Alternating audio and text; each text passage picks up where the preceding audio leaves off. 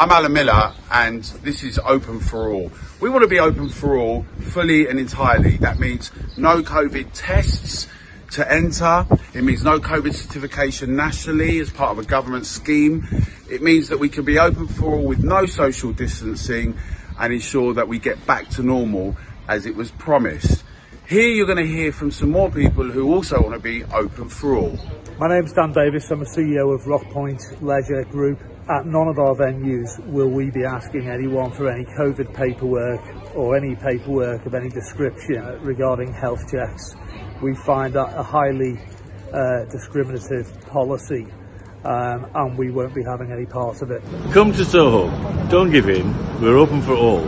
Come and enjoy in the company of friends. I'm Norris the Boss Windross, been in the dance music industry now for over 30 years. Events, DJing, producing, nightclubs, festivals, security.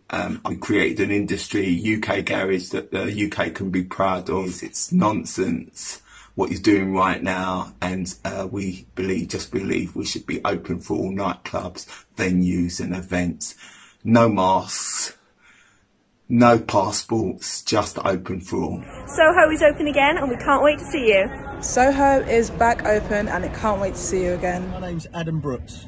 I own the Owl High Beach and the Three Colts Public House in Buckhurst Hill. Fully against vaccination passport. We'll never ask for your papers to enter my premises. I also believe we should be open for all. I'm DJ and promoter Danny Rampling and we need to be open for all with no exceptions anywhere. I'm Norman J, and I firmly believe we should be open for all, everywhere. We were promised if we hunkered down we would do this. Now's the time.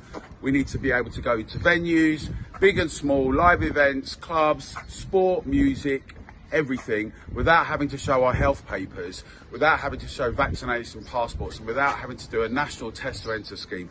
If you agree with this, please share this far and wide with the hashtag Open for All. Send a message to your MP and to the venues that are doing this and get involved.